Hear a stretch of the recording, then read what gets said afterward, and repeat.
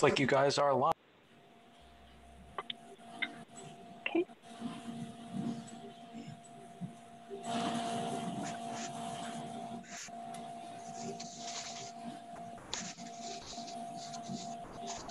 You see us on Facebook Live, Jillian? See, there is a video going. Currently, Seth Meyers is talking about voting. So Okay. it will convert to us shortly.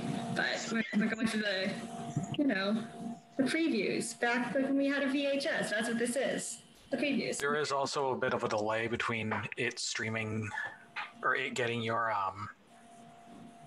video and it actually going to Facebook. Okay, great. Yeah, I'll be monitoring comments over there, so.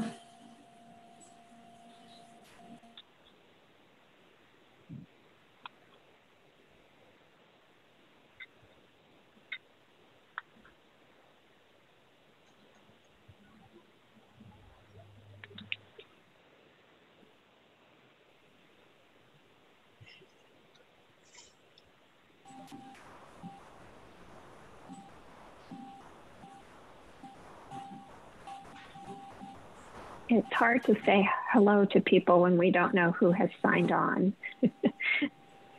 Just click on attendees. I see a whole list of people. Welcome Alexa and Carl Wickstrom and Don Jelly and Denise and Ed Gage, Michelle. Michelle again, hi. Philip, Renee, Sally. Yeah, lots of people logging in. Welcome. Fantastic. We're glad you made it tonight.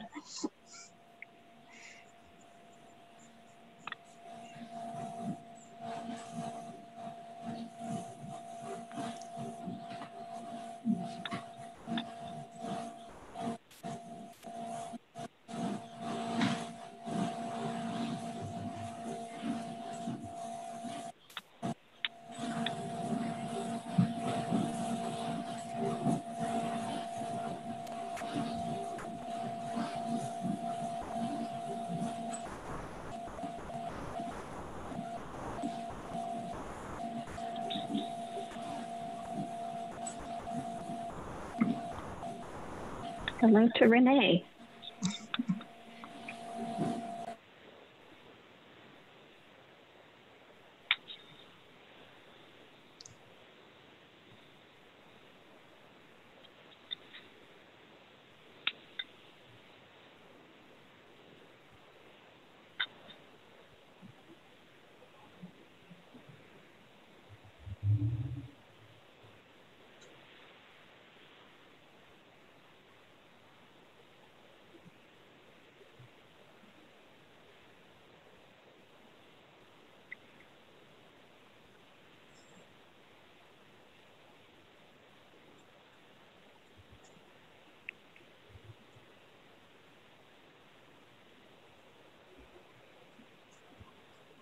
It's 7. Should we start?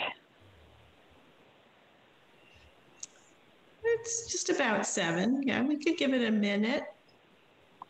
If we have any announcements, this would probably be a good time. Do you have any, Laura? I have a whole spiel. Oh, well. Be happy to hear the spiel. Okay. All right. Well, I'll start. So welcome to the Exeter Historical Society's August virtual program. Thank you for joining us. Once again, we hope that you are well. Tonight, our curator, Barbara Rimkunas, is going to discuss the suffrage and anti-suffrage women's movements in observation of the 100th anniversary of the ratification of the 19th Amendment. A mouthful. If it seems familiar, it may be because she presented this program at our January 2019 program, or you may be familiar with it because of our Exeter History Minute on the topic of anti-suffragists in Exeter. I can put the link to the History Minute on our Facebook page, or you can find it on our website by clicking on the Women of Exeter button on our History Minute webpage. If you are a member of the Society, thank you. If you aren't, please consider becoming a member. You can find membership information on our website as well. That's www.exeterhistory.org. All support is welcome and appreciated. And Just a reminder, our May program will also be held via Zoom, but in September, on September 1st at 7 p.m. We hope you can make that. You can find the link to register on our website or Facebook page, or you can watch it on our Facebook page or Exeter TV's YouTube channel. Barbara will be taking questions during and after the program. Our trustee, Jillian Price, will be monitoring the Q&A dialog box at the bottom of your screen. Feel free to type your questions there. If you're listening on Facebook or YouTube, you can write your questions in the comments and we'll try to get to those as well. And of course, my dog is slurping away over there. Lastly, if you would have any issues or if you have any issues or would prefer to watch this program in another way, again, you can navigate to our Facebook page, Exeter TV's YouTube channel, or Exeter TV channel 98. So I'm going to just toss it over to Barbara now. Thank you. Thank you, Laura. We're all in different places, which is such a strange thing to do, but I think we're getting used to it at this point. So I'm over at the Exeter Historical Society building.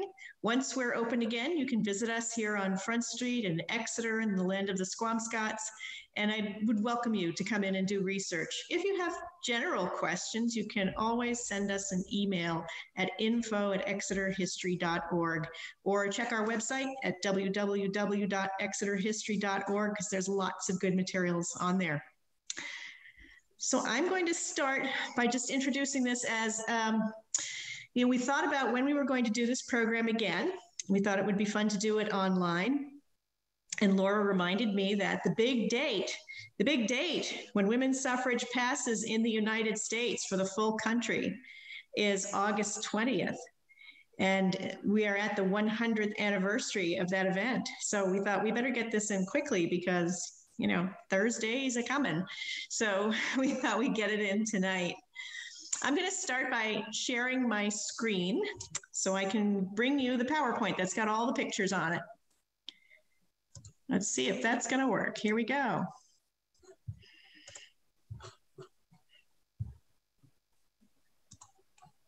Let me get rid of this. And we'll put it at the first slide here. Okay, you should be seeing the opening slide. Give me a nod, somebody, so I know you're seeing it. Yes, it's there. Okay, this is a very fuzzy picture, but keep that image in your head because that was the program for a big event that was held the day before the inauguration in 1913. Women seemed to cluster around the inauguration for their major marches and events. Washington, D.C., they knew that there was going to be a day when everyone would be in town, and they were about to inaugurate, that's not a word, they were about to swear in Woodrow Wilson as president. So they staged a huge march that day. But that's not what started my interest in this story. Here at the Historical Society, we get donations in quite frequently, and way back in like 2005, in among a big collection from the Perry Dudley families, I found stationery, about 10 or 11 sheets of stationery. And this is what it said. And I looked at it and thought, the New Hampshire Association opposed to women's suffrage with Mrs. A.T. Dudley of Exeter as the president. Well, I was horrified. I mean, in my rose glass world of the view of the world, I had imagined that the only people that ever opposed women's suffrage were probably a group of white men who looked like Archie Bunker. That was my image of who would oppose something like this. I don't know, maybe tennis player Bobby Riggs. I had a few people in my head who I thought would oppose women's suffrage, but never a Mrs. Dudley. So who was this woman? Here she is. Frances Perry Dudley was married to a man who worked at the academy. So she was an upper crust lady in Exeter. She lived in one of those 3 fine houses in the downtown of Exeter that looks over the square of the town. So she was very much a fine, well-to-do woman. And she didn't have to work for a living. Her husband and her family means supported her. So why would she oppose suffrage? Why would a woman who has everything not want to be her own person? Why would she not want the vote? I couldn't believe it. I'd never heard of anti-suffrage movements before. And so this is what began a little bit of a journey into trying to understand better how the suffrage movement went. So what I'm going to do tonight is I'm going to talk about the general suffrage movement in the United States, but more specifically, because I think it's always good to go local, because I work for local history, I want to make sure that we have a good understanding of how suffrage went down in the state of New Hampshire, and even more specifically in the town of Exeter, particularly since it appears that this particular person here, Frances Perry Dudley, was the head of the anti-suffrage group for the state. Here's our state hero of the night. This is actually Armenia White. Armenia White really starts the women's suffrage movement in the state of New Hampshire, and she stays with it right up until her death. She is as much a founding figure for New Hampshire's fight for suffrage as you would say that Susan B. Anthony is for the national movement. She was born in 1817, and she was a Quaker, became a Universalist later on in her life when she married.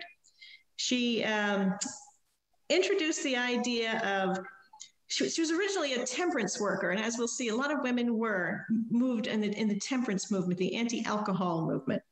And she felt that you needed to move on from there and be concerned also about enslaved people and also freedom for women. So these were the three guiding principles of her life. And of course, they were the three guiding principles of most of the women who fought for suffrage. Women were politically active. This is something that we tend to forget. We tend to think that before women had the vote, that women's voices were not heard, that women had nothing to do with any types of politics. What you're seeing is a document that we have in our collections here at the Historical Society. It's from 1834, as someone penciled it at the very top. And it's a petition that was sent to the United States Congress in 1934, requesting that they abolish slavery in the District of Columbia.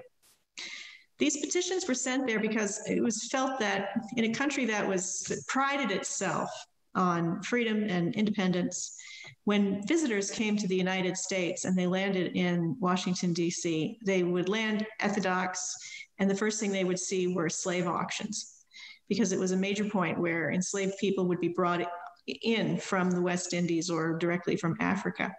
So it really looked bad for one thing. And for another, a lot of people in the North in particular were opposed to the idea of slavery. And the reason I'm giving that a funny look is because if you talk about abolitionism in the North, you have to be a little cautious. Extreme abolitionists who wanted to eliminate slavery all across the United States were not that common, and they were also people who everyone else considered to be a little bit irritating, sort of the way that we think of animal rights activists who can be very, very vocal sometimes, and you're like, oh, for crying out loud, let's worry about people first. You know how that can go. And a lot of people back then would roll their eyes the way that I just did, but they'd say, well, you know, I don't like slavery, it's a bad thing. But, you know, the Constitution says it's legal and it only exists in the South, so we don't have to worry about it. Well, of course, the fact that it existed only in the South was, number one, not true. And also, that doesn't mean that people in the northern states weren't participating in it. Exeter certainly participated in enslavement of people for a variety of ways. For one thing, the state never really officially outlaws slavery. Although enslaved people are not on the census after about 1830 or 40. But also, every time we opened a new cotton manufacturing company, all of that cotton it was all planted and grown and harvested and processed by enslaved hands before it came up here. So we were participating. What's interesting about this particular petition, however, it's not so much that it is an abolitionist petition. It's that it's signed entirely by women who have no political voice, technically, because they can't vote. They can't participate legally in that way. However, they were allowed to legally sign petitions. We've taken this and we did look through it to try and figure out if this was something that was sponsored by one of the churches in town, It doesn't appear to be. There are women who have signed from all over. They're from a variety of different denominations. The other interesting thing about this document is you'll notice that the women are all signing their full names. No one is signing Mrs. Michael Ernest. They're all signing it with their own first names, which gives us an understanding that women, although they frequently did have to hide behind their spouses' names, they did have an understanding that they were people, that they had agency in this regard. The women's suffrage movement is completely entangled and enmeshed with two other movements. The first of these is the temperance movement. Now, in order to understand the temperance movement, you have to understand a few things. First of all, it's very important to know how much alcohol was out there. I mean, it was enormous. The amount of alcohol that was drunk on a daily basis per capita is just tremendous. And they'd water it down for the children. But even going back to the colonial period in New England, there's just a lot of rum and a lot of ale. And although drinking wasn't necessarily against like Puritan rules, drunkenness was. And it affected many different things. It affected the way that people worked. It affected the way that town government ran, because they would take breaks to go down to the tavern and drink. And it really affected family life. Now, at this time, this is 1829, you're seeing a Temperance Society booklet that we have in our collections. And women were behind this a lot because they're very dependent on their spouses at this point in time. Once a woman got married, she no longer legally existed. The marriage was considered to be one person, and that one person was the husband. He had control over finances. He had control over the children. Should they need to get a divorce, divorce was legal, but it was extremely hard to do, and women tended to take the fall on that one, and they'd lose control of any property they had, and they'd lose control of their children. And so it wasn't something that many people resorted to, except at great need. So if the husband was drinking too much and could not, it could be a real problem. So the temperance movement began in the United States and starts to gain a lot of steam. And women joined the temperance movement early on. In 1848, I'll move forward here. We're going to move from the temperance movement to the earliest women's rights movement, which we can look at as being in 1848 at the Seneca Falls Convention that took place in New York State. The Seneca Falls Convention had a lot of well-known suffrage women, Lucretia Mott, Elizabeth Cady Stanton. And there they drafted something called the Declaration of Sentiments. Now, the original document that everyone signed has mysteriously disappeared, as sometimes happens. But it outlined a lot of the things that women were looking for. And if you read through this, what you can understand from it is how many rights women did not have based on what they're asking for. I have to switch from one dark pair of glasses to another here. So, okay, here's what they were asking for. They stated right out, laws should not interfere with the happiness of women. Women should have freedom of conscience and station and are not inferior to men. Woman is man's equal. That was a very revolutionary idea back then. Women need to learn the laws and claim their rights. Men believe they are intellectually superior, women morally superior. She should be allowed to speak in public and at church. It's very frustrating to women that they would be told that men are intellectually superior to them, but women were the moral guidance. Women were there to teach the children the right path. They were the ones who could influence their husbands and spouses and brothers, but they didn't get a direct say in what was going on. Women are well behaved. They said yes, but men should be too. Originally, when they were about to vote on the Declaration of Sentiment, one of the things that they debated heavily was the question of suffrage. Should women be allowed the right to vote? And an awful lot of the women there were not comfortable signing their name to something that included women's suffrage. It was just considered too out there. It just sounded crazy. It just was too disturbing, and it was something that was very much going to unsettle family life. The one person who convinced them to put it in, and by the way, the person who really wanted it was Elizabeth Cady Stanton. She was quite the rebel. And she was going to concede and not put it in until Frederick Douglass insisted they put it in, of all people. Frederick Douglass was there, and he recalled that when he was escaping from slavery, the people who reached out to him and the people who helped him along his way tended to be women. So he knew that they were powerful people, they were principled people, and he knew that they would make good decisions when it came to laws. He insisted that they put it back in. So they did. And it was signed, and it was an incredibly unusual document for its time. Just the fact that you had a large gathering of women and men, as you can see, there were men there as well, and the women would speak in public was unusual because women hadn't been allowed to speak in public. They weren't allowed to speak in their churches. They weren't allowed to speak in front of groups.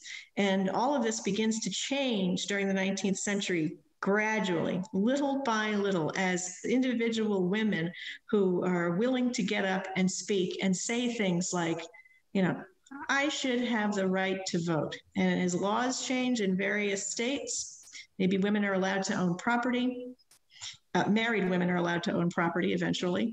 Up until that time, a married woman couldn't own property. The husband owned all of her property. The only way she owned property was if she was a widow, or sometimes she could inherit it, but then it was usually looked over by a brother.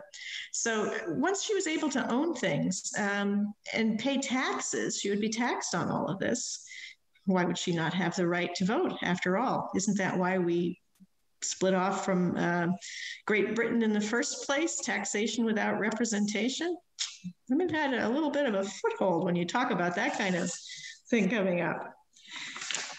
Through the 19th century, various women's organizations and women's suffrage groups come into being. They shift back and forth. There are all sorts of different things. There's a New York State Temperance Society.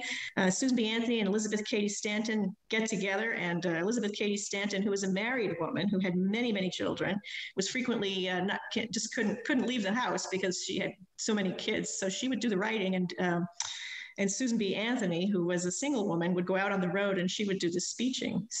She would do the speaking. As a Quaker, she had always been allowed to speak in her own church. So I think she was more comfortable with it even than Elizabeth Cady Stanton, who came from a Unitarian Universalist background. So temperance unions and suffrage associations tended to join together. And then the Civil War happens. The Civil War brings with it the abolition of slavery. I think we have our two ladies here. Here's Susan B. Anthony and Elizabeth Cady Stanton. Susan B. Anthony, many of you may remember from The Coin. Elizabeth Cady Stanton is less known. Both of these women, I mean, we admire them for their work on women's suffrage. At times they can be criticized for other things that they did. Elizabeth Cady Stanton, she wrote a women's Bible that many people saw as heresy later in her life. That was troublesome. And the women's suffrage movement on the whole is going to have some racist problems as we go through, and we'll address those as they come along. During the Civil War, the suffrage movement takes a back seat, as does the temperance movement, takes a back seat to simply winning the war. Most of the women who had been agitators or who had been politically motivated take a step back during the war so that they can participate more in the sanitary commissions and supporting what was going on the battlefield. And they proved very capable of doing this. It's interesting that anytime there's some sort of war event, some sort of military event going on, women manage to step up and do the sorts of things that they had been convinced by society, by one another, that they weren't capable of doing. And yet they do manage to do it. After the Civil War, there's 3 amendments that get passed after the Civil War. The 13th Amendment, which I don't have here, but the 13th Amendment is the amendment that outlaws slavery. And then, and that's passed in 1865. In 1868, the 14th Amendment is passed. All persons born or naturalized in the United States and subject to the jurisdiction thereof are citizens of the state where they reside and of the United States. That was important because one of the during the 1840s or 50s, I can't recall which it is, the Fugitive Slave Act gets passed on the basis of a decision called the Dred Scott decision. Dred Scott was a man who had been enslaved. He's brought into a state that does not have slavery, and there he tries to sue for his freedom. And he is denied it at the Supreme Court level because he is not considered a citizen of the United States. So this particular amendment is defining who is a citizen. It also brings to the front the idea of birthright citizen, because it starts out with all persons born or naturalized in the United States and subject to the jurisdiction thereof are citizens of the United States. We're one of the countries in the world that has birthright citizenship. If you're born here, you are immediately a citizen. So that's important. Now, although this particular amendment also guarantees due process of law, and it doesn't deny anybody equal protection of the laws, it seems like it would include voting, because it says due process of law, right? That you are a citizen, you should be allowed this. Unfortunately, the Section 2 does sort of specify that it's male voting. So you had to be male to vote. So just when women would think, well, perhaps we're going to have it, it gets pulled out of their grasp. And then a few years later, they begin to actually debate in Congress the idea of whether or not you should be allowed to vote. And this is where women really thought they were going to get the vote. In fact, they worked hard to try and convince Congress that extending the franchise to African Americans should also extend it to women as well. They really pushed hard for it. But unfortunately, and this is where Frederick Douglass let them down, he said, let's do this first, and then we'll work on women's suffrage. And Elizabeth Cady Stanton was just furious over this decision. But it did not include women. It doesn't actually say that, but it didn't include women. Now remember that voting is also something that is a state, or it's governed by the states. Here's the 15th Amendment. I always put this up here to say, yeah, look at all the men. Men deciding that men can vote. Who doesn't get a say in it? What they are kind of showing in this particular print is that there are people of different racial backgrounds involved in the decision-making, with Ulysses S. Grant there sitting in the center, and John Brown hanging over his head in that portrait. So there's a lot of people going on in here. However, it wasn't enough. Sometimes governance happens this way. It doesn't happen the way you want it to go. There are a lot of concessions made. Thaddeus Stevens said, the greatest measure of this 19th century was passed by corruption, aided and abetted by the purest man in America. He said that of emancipation. So sometimes that's just how things go. Doesn't mean that the ladies were going to give it up. Now I'm going to take a brief second here to just go over what happens in the temperance movement at this point, so that we won't, no, maybe I don't. Sorry, updated this. No, I do. Okay, here we go. Let's see whatever happened to temperance, because I said that the temperance movement was also entwined with the women's suffrage movement, because women worked on both. So whatever happens to temperance, temperance gets important again in the early 1900s in New Hampshire anyway, and it slides in 1903 when New Hampshire passes what are called local option laws, allowing the municipalities to decide whether or not to license liquor agents. In other words, the state decided on temperance that the towns could decide on temperance. So some places were dry and some places were wet. Exeter tended to be a dry town. Most of the time they would have come up in election after election after election, because you could vote on it every year.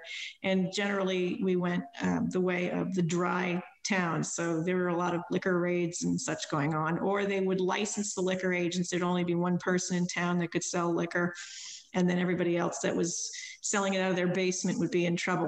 1917, when World War I begins, New Hampshire passes prohibition as part of the war effort, and then they just hold it over long enough for the United States Congress to pass the 18th Amendment, the Prohibition Amendment. And once that goes through the following January, New Hampshire stayed dry until 1933, when they withdraw all of it. So I want you to keep temperance in the back of your mind, because women are working, if they weren't working for suffrage, they may have been working for temperance. The two didn't always go together. You weren't always a temperance woman and a suffrage woman. You weren't always an anti-suffrage woman who was all for drinking liquor. It could go back and forth. But what it does do is it makes women very much politically active. So we'll keep that in mind. In 1878, the first women's suffrage bill is proposed to the United States Congress. Because I said that voting is set by local governments, which it is, except for federal elections, which could be governed by the United States government. And because of the supremacy clause, if the federal government passes some rule or regulation, it has to be adhered to in all of the states. So states could decide how to register voters, how old you had to be to register to vote. But if they passed an overriding law in the country, the federal level, then it would have to be abided by all the states. So suffrage workers were deciding whether or not they wanted to make suffrage a state issue, or should they make it a federal issue. And that was a big decision to make, because if you were going to try to amend the Constitution, that's a difficult process. It's made difficult on purpose. I'll get to that in a second. Anyway, the 19th Amendment, as proposed in 1878, was written by Susan B. Anthony. Of course, she couldn't bring it to the Congress because she is a woman. So it was proposed by Aaron Sargent, who brought it in. Here, where is he from? He's from California. Now, it's interesting to note that a lot of the Western states allowed women to vote in many elections at the from the late 19th century anyway, because there were not as many women out west. Women tended to own a lot of property, and it was felt that they needed to have a say in what was going on in government. So it was kind of unusual that in some states women had the vote, and in other states it was just no way they were going to let women vote. So this is the entirety of the 19th Amendment. It's really quite short. Sometimes the shorter the better. The right of citizens of the United States to vote shall not be denied or abridged by the United States or any state on account of sex. Congress shall have the power to enforce this article by appropriate legislation. It was proposed and almost immediately lost. Let's go over, this is just civics teacher Barbie talking. Let's go over how a bill becomes how we amend the Constitution. Not how a bill becomes the law, but how we amend the Constitution. Because there are a few ways of doing this, and it can be a little bit confusing if you're looking at it from the outside. The Constitution gives us several ways to amend the Constitution itself. Okay? The first thing that has to happen is something called a proposal. The proposal can come from a 2/3 vote of both houses of Congress. So you need 2/3 of the House of Representatives, 2/3 of the Senate. Once that is proposed, it has to be ratified. The other way it can be proposed by a 2/3 vote of a national convention called by Congress on the request of 2/3 of the state legislatures. So in that scenario, if 2/3 of the states in the United States request a national convention, and that national convention has a 2/3 vote that passes it, then it can go to ratification. This option has never been used. That's why you've probably never heard of it. And there's a lot of 2/3 in there, because when it's majority rule, it's 51%, and 51 is what they sometimes call tyranny of the majority. It's like, oh, it just barely passed and now I'm stuck with it.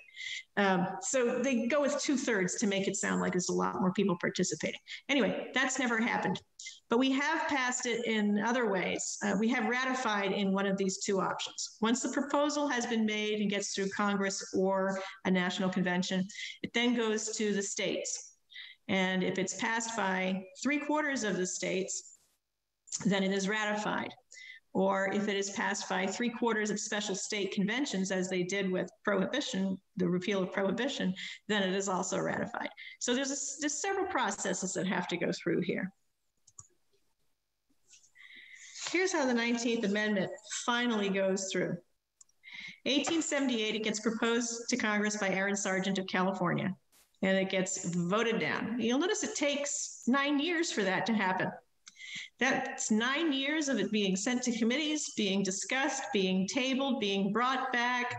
But, you know, most of the time, a proposal to amend the Constitution, there's no timeline on it. So you can keep bringing it back anytime you want and rediscussing it.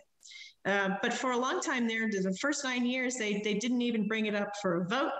And then eventually they do, and they vote it down pretty solidly. And it sort of disappears. There's a lot that goes on during that time period, however, before it is reintroduced in 1914. The time period between 1874 and 1914, a lot of things happened in the country. And a lot of places, a lot of states took it into their own hands to extend the vote to women in various ways. Talk about that in just a minute. It gets reintroduced in Congress in 1914, where it is bitterly fought on both sides. That's the period we're mostly going to talk about here. And then eventually in 1918, President Wilson, of all people, not a man known for his liberal ideas, in many ways, at least not about women, issues his support of it, and they pass it in January of 1919, and they send it off to the states, and the states approve it, as mentioned before, August 18th, 1920, and then it becomes law 2 days later. So what happens before then? I'm going to get back to that one. Let's talk about that long interim period, because there's a lot that goes on.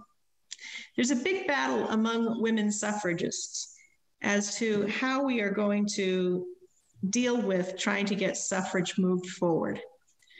There's one branch that kind of felt you should do it state by state. So, okay, Wyoming has passed women's suffrage. Fine, that's one state. So maybe if we can get all the states to pass women's suffrage, then women will finally be fully enfranchised. That's a long, hard slog, because at this time there were like 36 states. So that was going to take a long time, but it seemed like it would have a lot of local control and that would keep people happy with it. The other idea was perhaps we should move suffrage forward by allowing it to go through as a federal amendment. And it takes a long time before they try to move it forward in that direction. By the early 20th century, there were really two branches. There's one led by Alice Paul. We always call her the young one. She was youngish at this point in time. She had studied, she was also a Quaker like Susan B. Anthony. She had gone to Great Britain and studied the women's suffrage movement there. In the United Kingdom, there were suffragists demeaningly called suffragettes by the press who got very violent. They were willing to go all the way for women's suffrage. They did things like bombing mailboxes and attacking buildings and just being somewhat violent, in your face, never letting up. In a way, they were somewhat like terrorists, although they didn't hurt people generally. And when they were arrested, they would not submit. They would not just calmly wait for their husbands to pick them up at jail. They would demand to be kept in jail, and then they would go on a hunger strike. So it was a badge of honor to many of these women to have been imprisoned for the cause.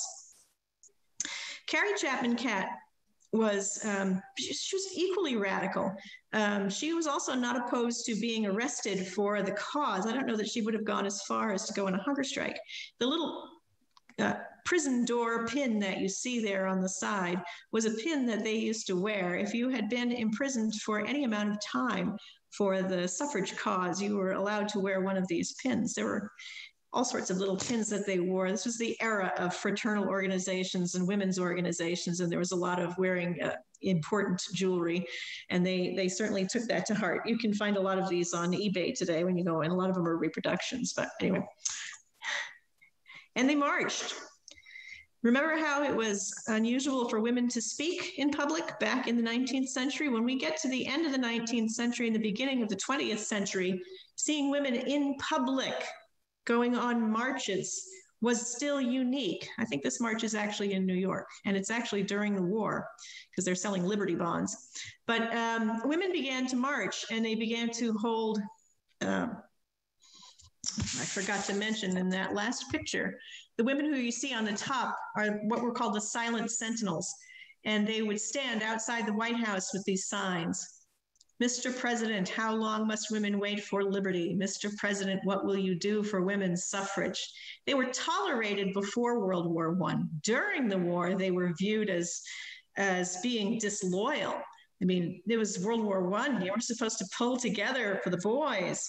And here these women were out standing in front of the president's house protesting silently. And it wasn't just radical women. These could be someone's wife. I mean, can you believe? Back then, a woman was only supposed to appear in the newspaper, 3 times: when she was born, when she was married, and then when she died. Those were the only times that you were supposed to see her name in public. And here were women who were not only willing to stand out in front of people on the street, but they were sometimes marching. The only women who marched before this time were labor people, people who were fighting for labor unions. The Triangle Shirtwaist women went on strike. I mean, that was the kind of radical anarchist women that went out there and actually marched. And here were women demanding something insane like the vote. Well, we didn't seem to have a lot of marches or big protests here in the state of New Hampshire. What we did seem to have, however, were what we like to do best here. We liked to hold speeches and meetings and get together and discuss these things. And that's what we see in places like Exeter. Now, mind you, by this time, women had gained a little bit of the vote. In 1872, like in a lot of places in the United States, the state of New Hampshire extended an invitation to women to participate in the local school boards. School boards were considered within women's role because, of course, they were supposed to be caring for the children. Remember, they're the moral voices. And so it was considered okay for women to participate in school board elections.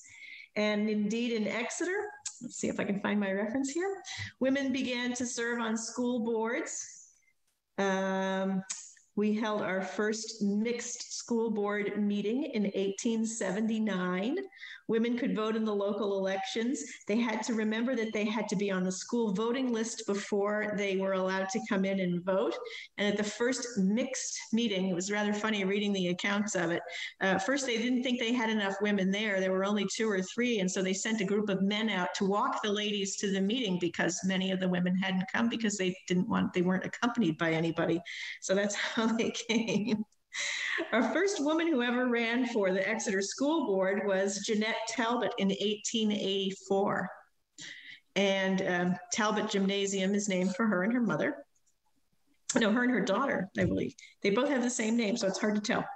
But she lost. She was defeated very soundly in that election, unfortunately, but she at least did give it a shot.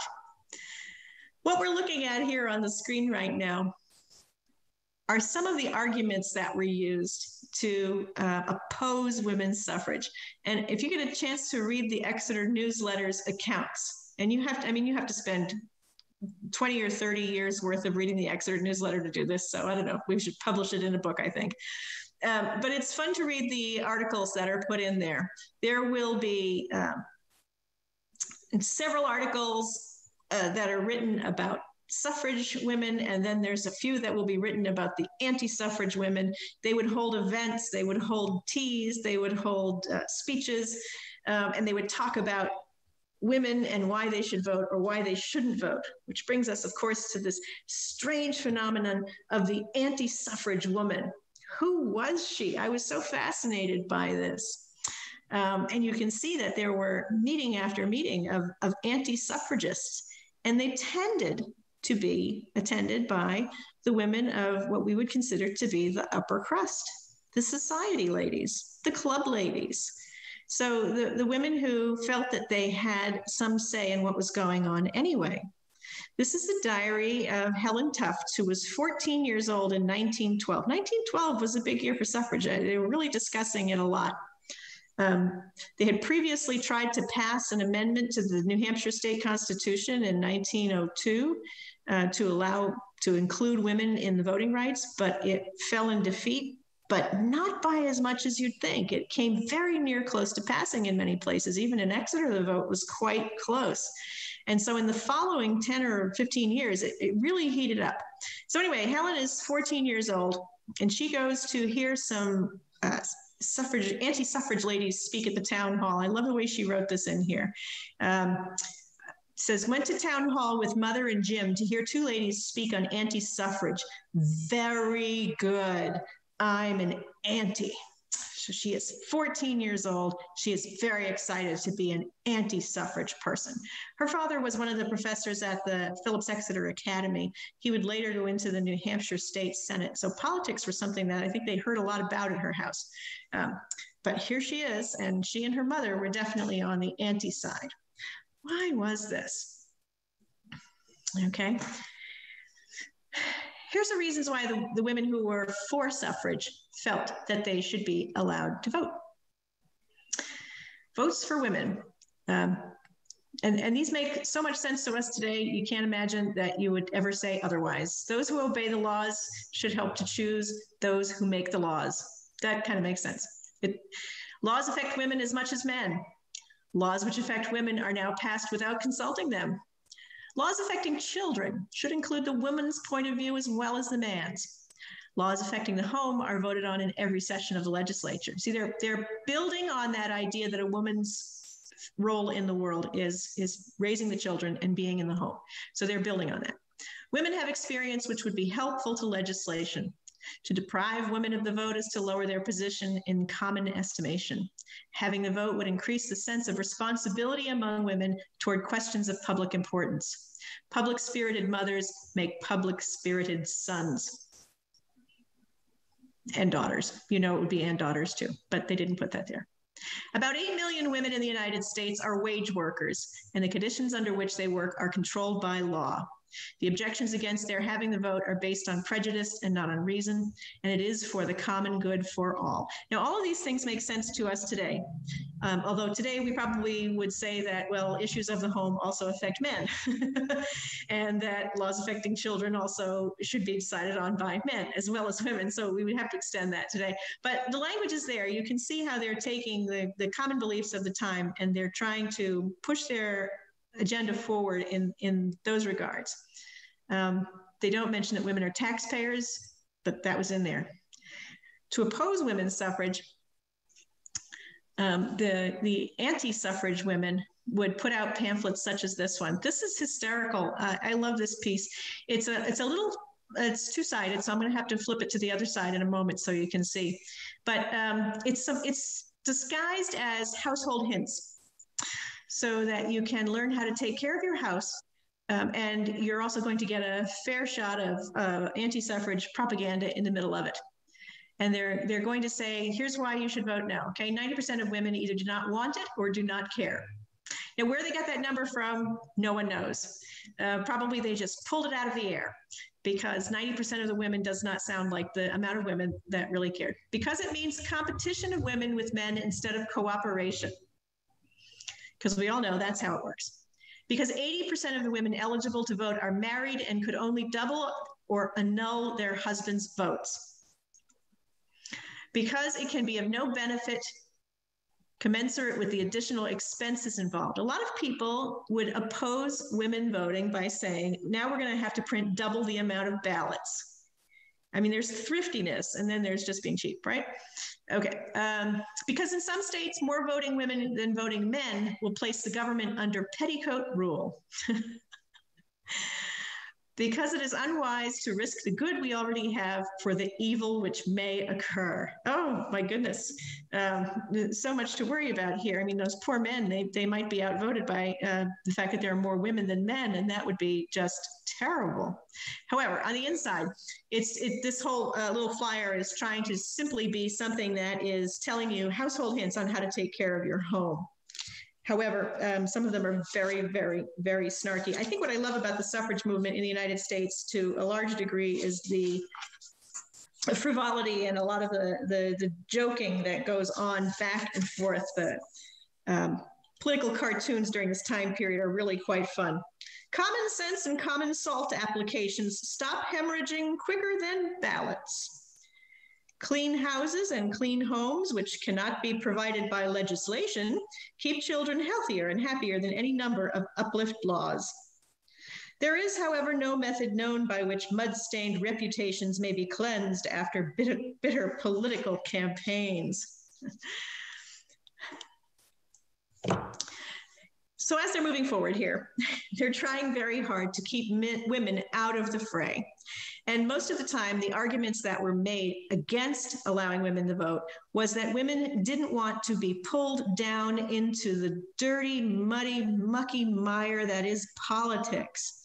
I mean, these were things that men should be worrying about. They should be worrying about tariffs and unseemly things like taxation and, you know, all of this. I mean, women just didn't have the time in her life to worry about all of these political things. Let the men take care of that. We're busy at home cleaning their shirts so they can go out to a meeting. The women fired back. The suffragists fired back and said, here's why we oppose votes for men. Because a man's place is in the army. Because no really manly man wants to settle any question otherwise than by fighting about it. Because if a man should adopt peaceable methods, women will no longer look up to them. Because men will lose all their charm if they step part of their natural sphere and interest themselves in other matters than feats of arms, uniforms, and drums. But the one I think is the real kicker is because men are too emotional to vote. Their conduct at baseball games and political conventions shows this, while their innate tendency to appeal to force renders them particularly unfit for the task of government.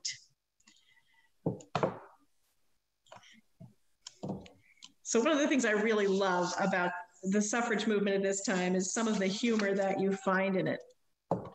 In early August 1920, here's where we stood. This is actually after Congress and the Senate have passed the proposal, and it goes out to the states. And in August of 1920, with a presidential election looming, so think of this as exactly where we are right now, okay? We know we have a big election that's coming up. We're actually speaking to you tonight from the first night of the Democratic convention.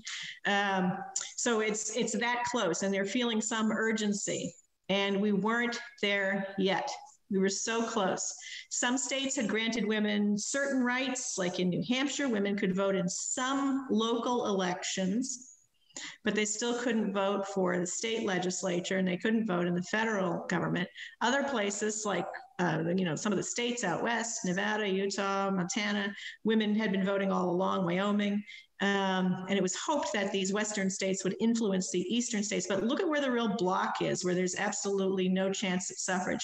It is in those Eastern and Southern states where you see it really pushing against it.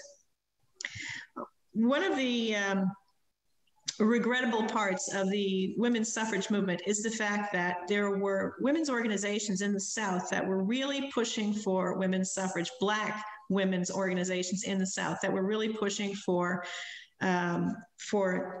suffrage.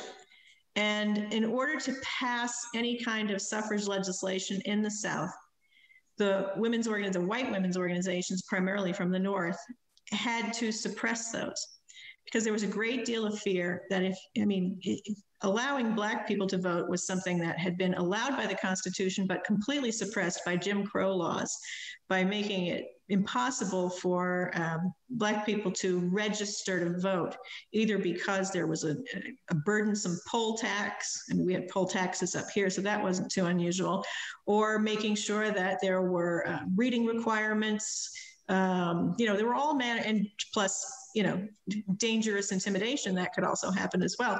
So suppressing the Black vote in the South was very important because the white population knew that they could be outvoted, and there was just no way they were going to let that happen.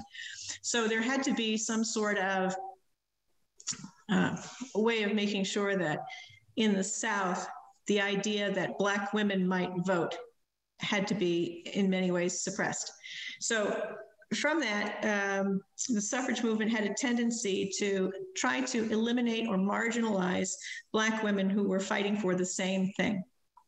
And you see that again and again, including that big march in Washington, D.C. that I was talking about that happened in the parade in 1913. The women wanted to march, Black women wanted to march, and they were sent to the back. So that happens again and again. And in many respects, you could say that the suffrage movement does kind of throw Black women under the bus. In New Hampshire, here's our timeline for New Hampshire. And I talked about the school board meetings, suffrage laws. What turns the tide in New Hampshire are the number of organizations that begin to pile on that support women's suffrage. And again, we're talking mostly white women's suffrage, although the Black population in New England had gone steadily down, so that by 1920, there are like 4,500,000 people in the state, with only 621 people who are of African descent listed on the census. So you can see it's a very small part of our population by the 1920s when the vote finally goes through. So keep that in mind. In New Hampshire, they allow women to vote in school board meetings, and then the women's suffrage movement kind of peters out for a long time, and it begins to revive around 1901. And who comes back but Armenia White, who by this time is quite elderly, but she reinvigorates it. She is led by Carrie Chapman Catt, again, from New York State, and they reactivate things. In 1902, the New Hampshire Constitutional Convention, it suggests the word male be stricken from the suffrage clause. They speak at the actual convention, which is held in Concord. They proposed the clause revision. The state passed it, but then when it goes to the towns, it falls. Even in New Hampshire, it only loses by 15, 20 votes, I think. It's not very much. But it got closer than it had ever gotten before. And they saw that as being a way that they could possibly work harder. Sometimes you don't quite win, but you get closer, and it's like, maybe we can keep working on this. And they gained a lot of support from other organizations. They went out and spoke, for instance, the New Hampshire President Mary Chase speaks at the Granges across the state. Now, we tend to think about the Grange as this sort of seems like a farmers organization, seems like it would be very conservative, but the Grange was not ever a conservative organization. Like Quakers, they allowed women to have complete ability to speak in their groups and hold office in their groups. They were actually a very progressive organization. She spoke to the Grange, and the Grange jumps on board. The New Hampshire Grange endorses women's suffrage. The New Hampshire Greater Federation of Women's Clubs endorses women's suffrage. And these were club women. These were just the women who usually were in the anti-suffrage movement, because they were the workers. The women who were in the upper realms, those aristocratic kind of women who were in society, tended to think that they already had a lot of sway over what went on. They knew what went on in this town. They took care of, of the working people. They knew where the charities were that they could contribute to, and they didn't need any more influence as far as they were concerned, except they did. Okay. Suffrage gets endorsed in 1907 by the New Hampshire Federation of Labor. In 1907, Frances Smith is elected to the Exeter School Board. She is elected to the Exeter School Board, the first woman ever elected to a town office. She serves until 1921, and that is before women even have the right to vote. 1909, 310 women registered to vote in the Exeter school election, which is pretty good. I mean, the population of the town at that point in time is probably about 3,500 people. So 310 women registered to vote is pretty darn good. Suffrage gets endorsed by the New Hampshire Women's Christian Temperance Union. Remember, I said temperances didn't always carry over, but it did this time. It's endorsed by the New Hampshire Universalist Convention. 1911, the Free Will Baptists join. 1916, unfortunately, saw the death of Armenia White at the age of 95. She got so close to seeing it all the way through, but we lost a great leader that year. In 1919, when the United States Congress is debating whether women's suffrage should come in, the New Hampshire Senate sends a message to the US Congress opposing the suffrage amendment. June 4th, Congress sends a proposed amendment to the states. And this is how quickly it happens. New Hampshire Senate sends a message to Congress to say, no, don't vote for suffrage. And then on June 4th, Congress votes for suffrage. And they send it off to New Hampshire. And then in September, New Hampshire ratified the 19th Amendment. We weren't the first state to ratify the 19th Amendment, but we were right in the pack of the earlier ones to do it because it doesn't pass nationally for another year. But we passed it in September 10th, 1919. Now, there were no big elections that year. It was not very risky at all. It gave us plenty of time to get used to this idea because the first election that it was going to have an impact on would be the town meetings where you didn't have to register to go vote there. Back then, when you voted in your town meetings, you basically raised your hand. And then for the first general election, or actually our first state election, was the New Hampshire primary election, the one that we have coming up in just a few weeks. That was the first election in the state of New Hampshire where women fully had to register to vote. Here's Helen Tufts. September 10th, 1919. Her father is in the New Hampshire Senate. And her diary says, "Father fought it, spoke, etc. But New Hampshire passed the suffrage amendment. Worst luck." Senate passed it 18-10. And her father, James Arthur Tufts, voted against suffrage in the New Hampshire Senate because they were an anti-suffrage family.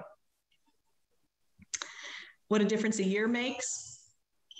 A year later, when it's time to vote in the New Hampshire primary, took mother and me down to vote. My first X ever put on a ballot was for father for state senator. The first vote she ever made was to vote for her father, who a year earlier had voted to prevent her from voting. Because that's what people are like. Helen stayed a very active participant in the political world for the remainder of her life. She's 23 the first time she gets to vote, and she stays politically active for the rest of her life. This is one of those funny picture postcards that came up during the battle. Here's this poor emasculated man doing laundry. The poor man, can you believe it? Men shouldn't have to do laundry. Because why? I don't know. Anyway, poor father. And here are the women who are playing cards and smoking cigarettes and eating chocolates, which sounds like a great day. It looks like a book club, only it's with playing cards instead of books. But, oh, poor man. The men survived, as we know. But a lot of women didn't get the vote in 1920. A lot of women. Those African-American women living in the South that I mentioned earlier who worked so hard to try and gain the vote, but were shut out by the white suffrage movement, get shut out by Jim Crow's laws, just like many of their husbands and fathers and brothers. And so they're prevented from voting for a long time, until 1965, actually, when the Voting Rights Act passed. Native American women weren't granted citizenship until 1924. In fact, you don't even see women, you don't see indigenous populations even listed on the US Census until about 1900. So this was a group of people who were considered quite separate from the general population of the United States, and therefore the question of whether they were citizens and were they covered by the laws of the United States was always questioned. Asian American women were not allowed citizenship until the end of the Chinese Exclusion Act in 1943. They also fought hard to get birthright citizenship because their parents were never allowed to become citizens. And so for that reason, Asian American women, originally just Chinese, but eventually Chinese, Japanese, and anyone coming from Asia, were not allowed any kind of citizenship until 1943, which is really, really recent. So when we say that women were granted the right to vote in 1920, and when we go and cast our ballots or mail in our ballots in this election, this year, when it's the 100th anniversary of women's suffrage, I want you to just take a moment and remind yourself that this wasn't all women and that it took even more work for all women in the United States to gain the vote. So let's keep that in mind as we move forward, especially if you, like me, are a white woman going out there and voting. Keep in mind that a lot of our fellow women were still not allowed to vote. I love this quote from Tammy Brown, which I found online. The history of women's suffrage in America is not nice or neat because the impact of white supremacy is broad and human nature is messy. Furthermore, a nation built on stolen land from Native Americans and stolen labor from African slaves is flawed from the start. We must constantly acknowledge this truth and engage in an intersectional celebration of women's rights, activists, and landmark events. And I also want to acknowledge all of the women in Exeter in particular. I write about women a lot, and I write about women who do remarkable things. And some of them, didn't live long enough to see women's suffrage come through. Women who ran banks and did remarkable things in town and simply didn't get as far as being able to vote. And I always remember them as well because they were cheated out of that for so long. Okay, I'm going to open it up for questions. I'll take off my sharing screen here. If I can, stop share. Come back to where we are. I want to remind you all that you can vote by absentee ballot. You still have time to do that. The New Hampshire primary, I'm going to hold up the flyer that you should have gotten in the mail. All right. You're going to get this flyer in the mail if you haven't gotten it yet. And it's voting information specifically for this year, because this year is a very strange year. It's a year where we have COVID out there, and you can apply for an absentee ballot. It's quite a simple process. I've already done it. I already voted in the New Hampshire primary. So you just go out to your town website and you go to the town clerk's office and click on that and request an absentee ballot. It comes within a day or two. And then you fill it out, you sign it, and you send it in. You'll get an envelope that looks like this in the mail. I'm covering up my husband's name because he hasn't voted yet, but this is his absentee ballot. And you can fill it out and send it in. So if you're concerned about your poll takers or yourself this year, you can vote by absentee ballot. You simply check off the part that talks about disability, which for this year is all of us. So that counts this year. Okay, I'm going to open it for questions if we have any. And I'll take those through Jillian. Have we seen anybody asking any questions? I have not. I noticed you have a bit of a smaller group tonight. I know it's Monday. We usually do programs on Tuesday, so it's different. But if you guys have questions, at the bottom of your Zoom screen, there's a Q&A section, and you can type questions in there. And also, if you're watching on Facebook, I see there's a couple of you. You can leave questions in that comment section as well. I did have a question, though, for you, Barbara. When you said Frances Smith becoming the first woman on the school board, she is from the same Smith family that we hear about constantly going all the way back at the beginning of Exeter, or no? I haven't run her genealogy, Joanne. Okay. Just wondering. There's a lot of Smiths out there. I know. So she's going to... It's quite possible. She was I believe she was a teacher, actually, and that's probably what got her interested in being on the school board. Yeah. Excellent. Now, Alexa is here with a question and wants to know what Helen Tufts did in her later political involvement. And was she active in trying to get the vote taken away from women again? Or was that even a thing that... I have never heard of them trying to remove the vote. The problem is, once you hand somebody rights, it is awfully hard to take them back again. And I doubt very much that she would be involved in that. I did have this fascinating picture I found in the Exeter newsletter in the 1950s, which was of a woman who was voting, and she was in her 90s. And this was something like her 8th election, they said that she voted in. And she said she voted in every election, including municipal elections, but she really didn't think that women should be voting because it was such a bother. It was the oddest quote I've ever seen.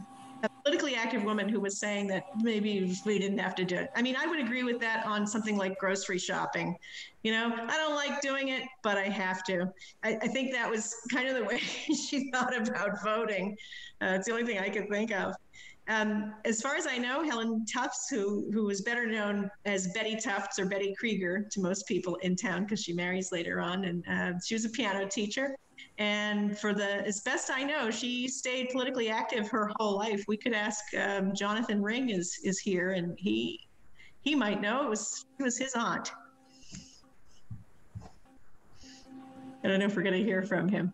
We'll see if he sends in any information in this Q&A box. But in the meantime, Karen says no questions, but thank you for the discussion and for the final words about who could vote in the 1920s and later. And also thank you for promoting voting. Okay. I think there's one from Stacy. There is. Yes, that just came in. Okay. How did women generally vote politically? Like which party would they lean towards? Do you know? Ooh, that's a good question.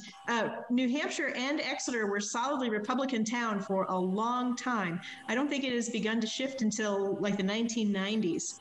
So my best guess on that, and I don't have the stats, but I'm going to say if we look at the general population of Exeter, they were probably voting Republican. That was the party of Abraham Lincoln, which, Exeter has some clear ties to the Republican Party, so they were always very involved in that. And this continues even through the platform swap in the 60s? Like I said, it begins to shift in the 1990s, I believe it is. Somebody from one of the political parties out there who might know the answer to that question. By the way, a lot of the women that were involved in the women's suffrage campaigns joined the League of Women Voters after suffrage passes.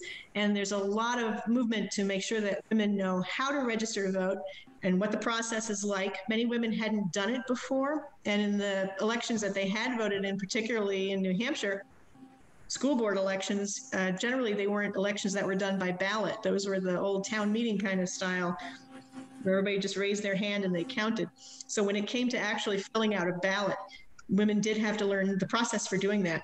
League of Women Voters is still very active. They're nonpartisan. So they're a good place to go if you want to find out about the candidates and you don't want to listen to your relatives or someone that you ran into at work or something like that. If you want a good unbiased opinion, the League of Women Voters is still the way to go. John Ring has come into the Q&A box and says, Aunt Betty voted straight Republican ticket to the best of his knowledge. I knew she would. Just vote for her father's party. Yep, she would. Yeah, they were a very politically active family. The Tufts were involved in local elections and state elections for a long time, and politics as well. So I'm not surprised at all she stayed active. Yeah. All right. Michelle asks, do we know what kind of voting activism was generated by mill workers in the town? Ooh, we do not, because we don't have the voting rolls available for us. I don't know. I couldn't even venture a guess on that one, but that would be an interesting question to pursue. I know that of the women who were eligible to vote, not all of them did vote, because the question is, after they pass women's suffrage, do all of the women who were anti-suffragists then stay home and say, I'm not going to vote because I'm opposed to that? And, although there were women that did stay home and not vote, it doesn't seem like the anti-suffragists refused voting any more than the women who were in favor of suffrage. After all, the odd thing about the whole situation is that in opposing the vote for women, the anti-suffragists actually had to politicize themselves to oppose it. So because they were very involved in politics on that one issue, they kind of stayed involved in politics. And you could do that through an organization like the League of Women Voters, where you were nonpartisan. Odd. I suppose a related question to the mill workers, we know many of the mill workers were immigrants. And so a question related to this would be how many of the mill workers who were immigrants did become citizens and were eligible to vote as well. That's true. That's true. That many of the mill workers weren't American citizens, and until women's suffrage gets passed, there was very little incentive for women to become U.S. citizens. There was no reason for it. They had to pass a citizenship test and prove they could read and write in English, and those were hard. So if they weren't given citizenship directly through their husband, what incentive was there for a woman to become a U.S. citizen? So a lot of times they just didn't, so they didn't vote.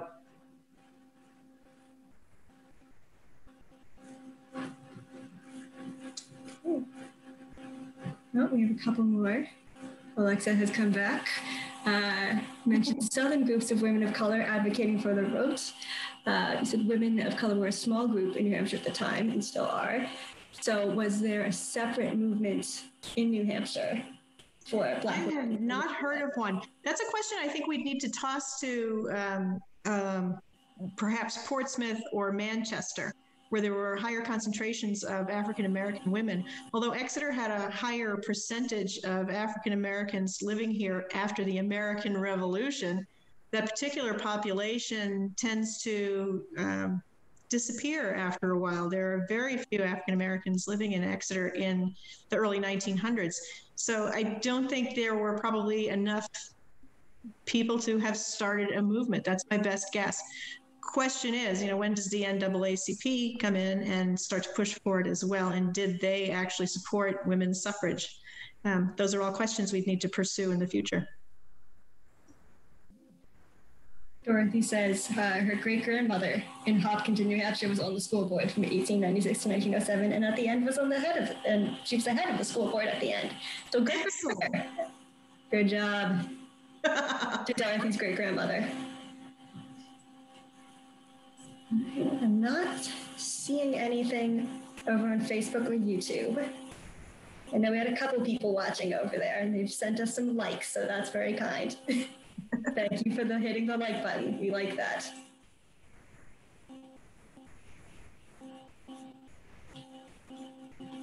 All right, that's all I am seeing currently in our Q&A. All right, well, if you wake up at 3 a.m. and you've got a burning question that you need to have answered, you can send it to us directly at our email address, info@exeterhistory.org, or you can send it through Facebook, and we'd be happy to try to get you out an answer within the next few days. Sometimes these questions even prompt an interesting newspaper article, so I'm always glad to hear from people and get ideas, and your inquiries always help with that, so I appreciate it. Yes, thank you everyone who came out. We appreciate you. Have a good rest of your evening. Thank you. Don't forget to vote.